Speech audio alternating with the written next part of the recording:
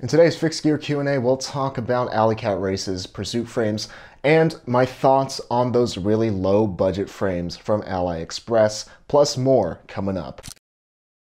This Fixed Gear Q&A is brought to you by Wabi Cycles. For top-tier, lightweight steel bikes, check out Wabi Cycles at the link at the top of the description. What's up? I'm Zach Gallardo. Life is short, but don't make it shorter, so be sure to ride your bike every day to be reasonably dangerous, and subscribe for more Fixed Gear videos just like this one, every Thursday and Saturday at 6 p.m. Pacific. And we're going to be talking about a lot of components today. Feel free to check those out, linked in the description at any point during this video. How does one get into Alleycats, and what's the best bike for an Alleycat? Getting into Alleycats is really simple. Assuming that you have Alleycats in your area, all you really gotta do is actually show up. The best bike for an Alleycat is whatever bike that you're fastest on while navigating an urban environment, since most Alleycats take places in cities. Some Alleycats do require that you use a fixed gear bike though, so it really does depend on who's organizing the Alleycats. On that same token, should I race my track bike or my steel bike in an Alleycat? Again, whatever bike that you're fastest on and most comfortable on will be best. You can certainly ride your track bike in an Alleycat, but I actually think that brakes make you faster, because with sufficient stopping power, you can take more risks. So if you're faster on your track bike, ride that, but if you're faster on your steel bike, ride that. But regardless, I think it's a good idea to have brakes. 23mm versus 28mm tires. 28mm tires all the way, because wider tires are just more comfortable, they get less flats, and they are just as fast as skinnier tires under real-world conditions. There's very little evidence to suggest that under real-world conditions, riding out and on the road, that skinnier tires are faster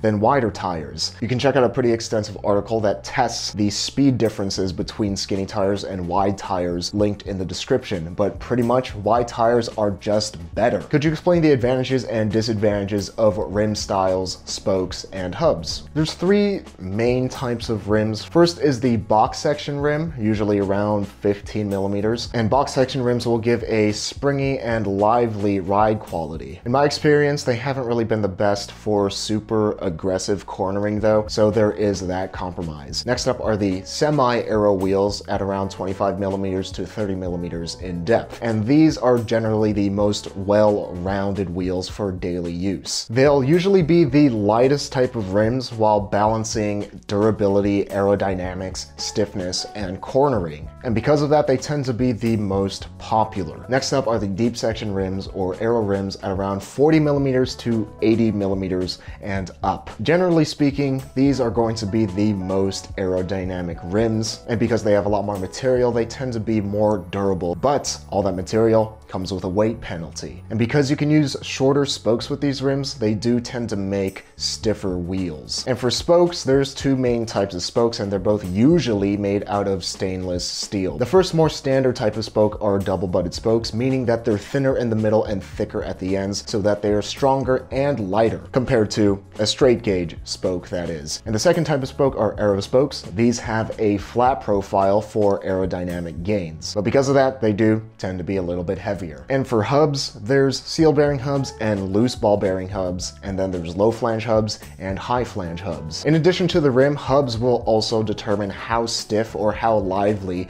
a rim can be built, because it changes the spoke length. With low flange hubs that use longer spokes, those wheels will tend to be more springy and lively, while higher flange hubs will tend to be stiffer because they use shorter length spokes. And in my eyes, sealed cartridge bearing hubs are just better than loose ball bearing hubs. The argument for loose ball bearing hubs and having to deal with all that maintenance of repacking is that when they're packed well, there will be less friction in the bearings compared to a sealed cartridge bearing hub. But unless you're racing at a super high level where every fraction of a second counts, you won't notice a difference. Seal bearing hubs, on the other hand, will spin smoothly for thousands and thousands of miles. I've never personally replaced my cartridge hub bearings, and they still run buttery smooth. I'm looking for a good pursuit frame for a good price. Any thoughts? My first thought is, whenever you say good or budget, I don't know what that means in terms of you. I don't know you. For future reference and to get a better answer for me, please do quantify what your budget is and what kind of characteristics that you're looking for in a frame set. With that said, here are some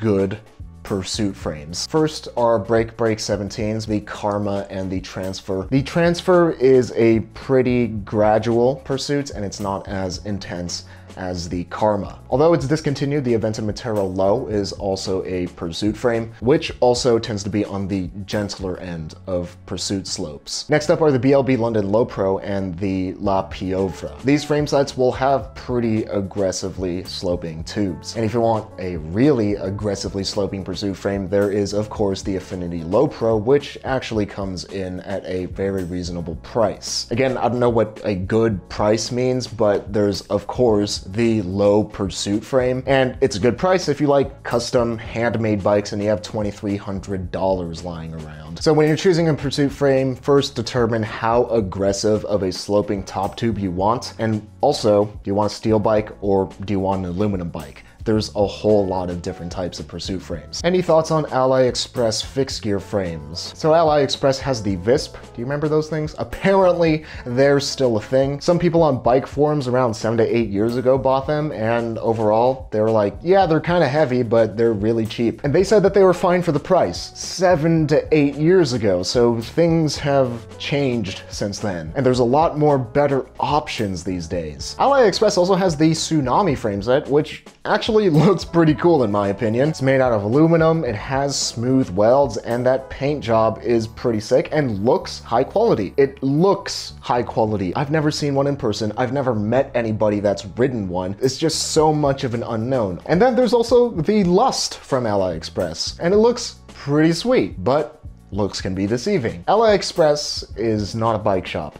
It's a gamble. The fact of the matter is that you can get a pretty dang high quality bike for only a couple $100. Heck, the Kilo TT frame set is only a hair over $200, which is around the same price as these sort of sketchy AliExpress frames. But if you want an aluminum frame, it's only a slightly different story. 7 to 8 years ago, there weren't very many options for really low budget aluminum frame sets, but now we've got the Aventon Cordoba for around $290, and it comes with a carbon fork, as opposed to AliExpress's full aluminum forks. And then there's also the State Black Label version 2, tapered head tube, full carbon fork, only $300. And if you buy a State, I hope it doesn't come to this, but they do seem to have pretty good customer service. If you get a frame set that's misaligned or something from AliExpress, who do you contact? And then there's the Dolan Precursor, which velodromes all around the world use for rental bikes just because they're so consistent and reliable,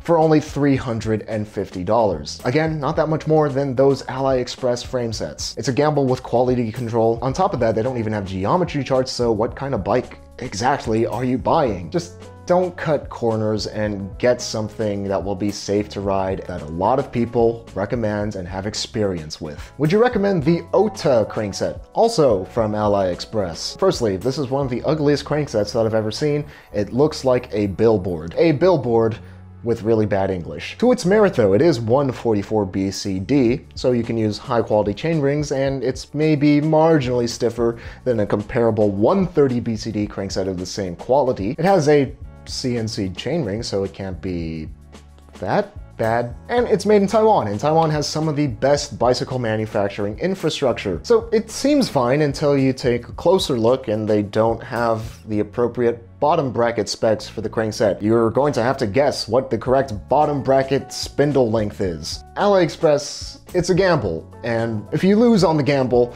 then you're just going to have to end up buying the good thing in the first place, and then you'll have the good thing along with the trash thing. And I'm totally sympathetic to anybody who's considering these parts, because I used to have absolutely no budget for my bike parts. It's okay to make compromises, but don't cut corners.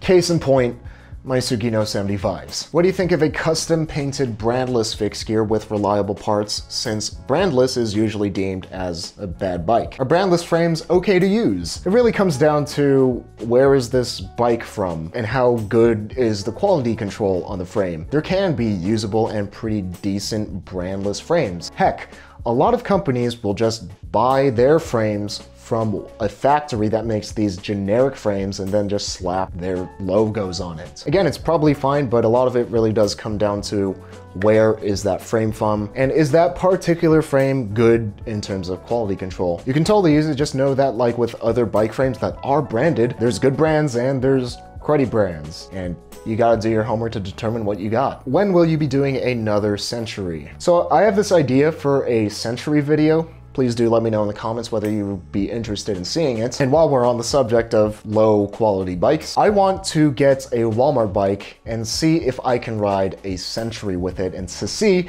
if the bike can even make 100 miles. It will not be fun for me, but it will be at least entertaining for you. So let me know if you'd like to see a Walmart Century in the comments. Do you plan on hosting any rides? I've hosted one ride in the past and it was a lot of fun, like 20 some odd people came out. And I would like to host another ride, I just haven't really gotten around to organizing and planning and announcing and all of that stuff, which I don't like. This is kind of like an idea that might be out there, but would anybody in the Sacramento area like to ride a Century with me? Heck, we can combine the group ride idea with the Walmart Century thing, and would anybody like to do a Walmart Century with me?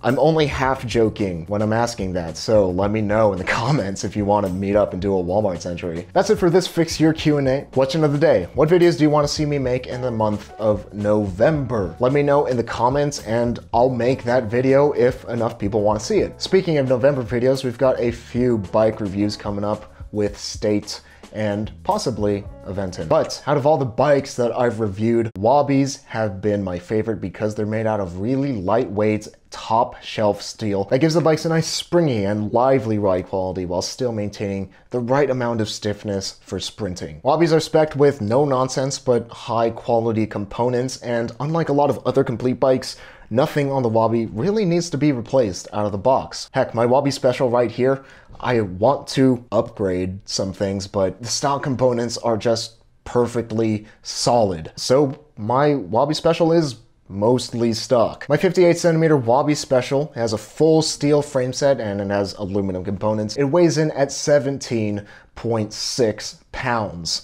which is kind of insane for a steel bike. It almost sounds too good to be true, but it's not. So if you're looking for your end-all be-all steel fixed gear for street riding, do check out Wabi Cycles at the link at the top of the description. And if you haven't ridden your bike yet, stop watching me right now because life is short, but don't make it shorter. So ride your bike every day to be reasonably dangerous.